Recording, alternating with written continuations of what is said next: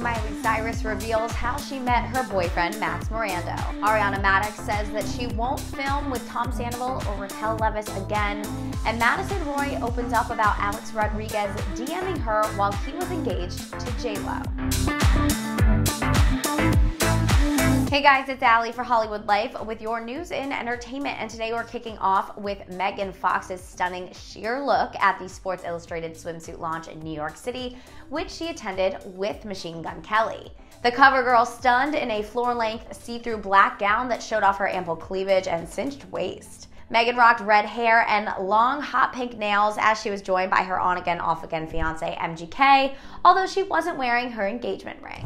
Moving on to Ariana Madix, who has declared that she will not film anymore with her ex, Tom Sandoval, and her former friend, Raquel Leviss, after their affair. During an interview with the New York Times, the Vanderpump Rules star said, "I have nothing to say to either of them. Our show is very real and follows a real group of friends, and neither of them are in the group of friends, so good luck." Ariana's interview with the New York Times dropped the same day that she confessed that she hates Tom and Raquel nearly equally during her appearance on The View. She said it's pretty neck and neck, but I would say him, talking to co-host Joy Behar, who asked who she hated more.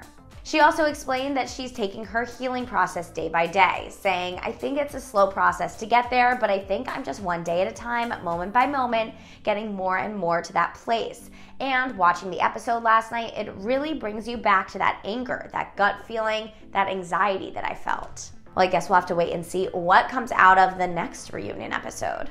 And speaking on Bravo's stars, Southern Charm's Madison Leroy opened up about Alex Rodriguez sliding into her DMs while he was engaged to J.Lo. The reality star was on a new podcast episode of The Pillows and Beer and claimed that A-Rod seemed like he was looking for a side chick while he was engaged to Jennifer back in 2020.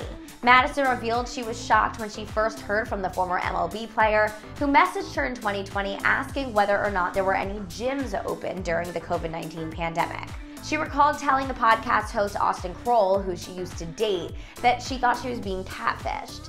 Madison later said that she called out Alex in the DMs, and after Austin explained that the MLB star would FaceTime Madison multiple times a day, she said that she told him, "If you're looking for a side chick," which clearly he was, "it wasn't going to be me. I'm wifey material." After the podcast was released, a representative for Alex denied Madison's claims in a statement to Page 6, saying her 15 minutes of fame are up and she's trying to get a 16th minute. "Please stop wasting everyone's time with these false narratives. They were false 2 years ago and continue to be false." Well, who do you guys believe? Let me know in the comments below. And finally, Miley Cyrus sat down with British Vogue and revealed how her romance with boyfriend Maxx Morando began. The Flowers singer confirmed that their relationship commenced a couple of summers back on a blind date.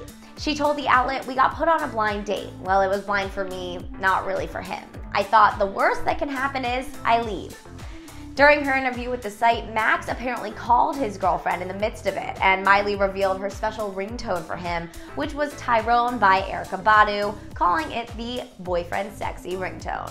Recall Max and Miley first started dating in November 2021, and a source told HollywoodLife last spring that Miley has seemingly found her other half. We love that they're going strong. Get more details on Miley's interview in the links down below, and be sure to hit the sub, like, and bell button for more news on your favorite celebs. Bye, guys.